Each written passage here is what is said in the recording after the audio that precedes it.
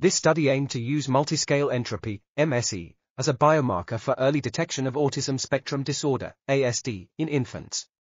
The MSE was computed from resting state EEG data, and a support vector machine algorithm was used to classify typically developing and high-risk groups.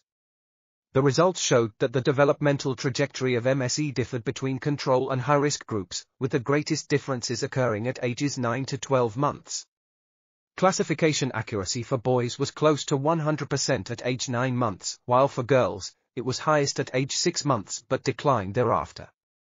This study suggests that MSE computed from resting state EEG signals may be a useful biomarker for early detection of risk for ASD and abnormalities in cognitive development in infants. This article was authored by Tierney, Adrienne, Bosl, William, Tager-Flusberg, Helen, and others. We are RTCLTV, links in the description below.